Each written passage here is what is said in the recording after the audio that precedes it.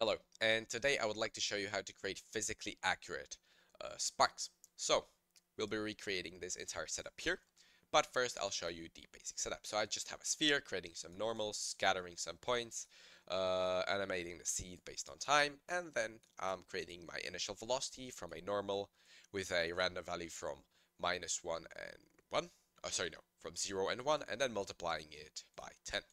So what I get is this type of simulation here, and I'm just adding the gravity inside pop network. Then I'm just keeping the ID and velocity. So first what we need is to understand how really sparks work. So sparks are just particles. They get their shape or their distinct shape from the motion blur from your camera. So I know my shutter time for this particular case is 0.5. So 0.5 means that the camera opens half a frame before the current frame and half a frame after. So we know our camera is opened for one entire frame. So what I need to push my particle half a frame right now forward. So I can do that by taking my position, adding my velocity, which I'll multiply by 1/24th. And you can see it pushes forward, but this pushes forward 1/24th of a frame. So I'll multiply, sorry, not 1/24th of a frame, but one frame forward. And I just need to push it half a frame. So I need to multiply this again by 0.5.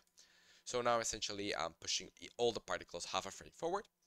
Then I need to take trail, trail.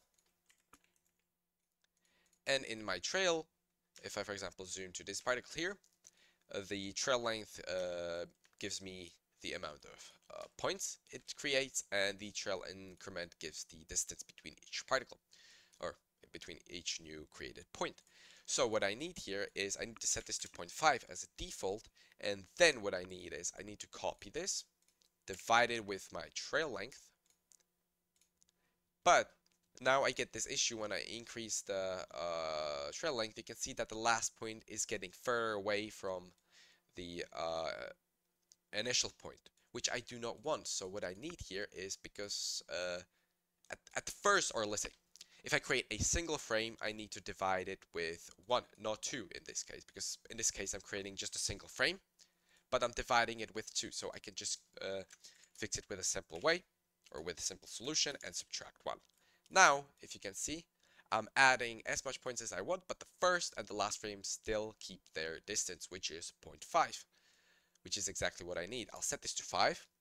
And the next thing we need is to create a add. So the add will connect all of our points here, or all the points, based on the ID. So by group, set this to by attribute, and set it to ID. So now we get these lines, as you can see, which look nice.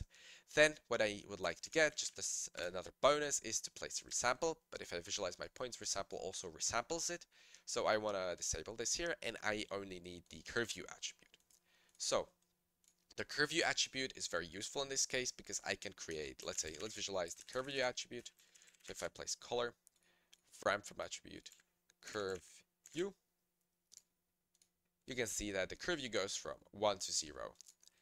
And I can use this to create a fall off of my for my spark, which is very useful. So I'll call this, let's say, opacity.